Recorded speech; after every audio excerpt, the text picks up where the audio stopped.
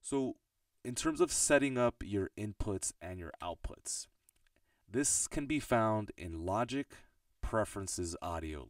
Let me show you the key command to get there a little bit quicker.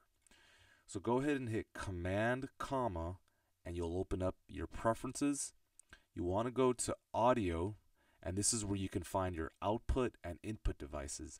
Now I currently have, a different setup because I'm capturing this, but the way you want to do it is set it up so that if you have an interface, it's connected.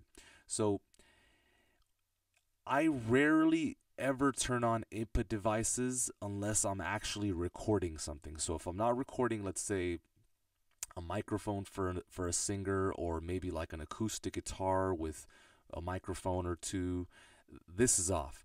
And the reason is this takes energy from your DAW, and also you can save yourself the headache of trying to find what's feedbacking.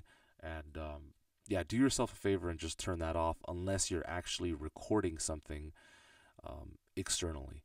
So that being said, where are you playing this? Are you playing this out of a Scarlett? Are you playing this out of a UAD interface?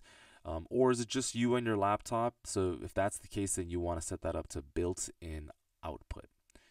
Okay, so that's the very first thing. I always liken this to like putting the keys in the ignition of a car, right? You get in the car, and every single time you turn on Logic, I want you to do the same thing.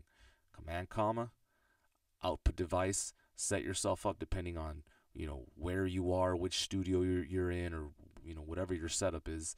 Again, that's in the main menu bar, Logic, Preferences, and Audio.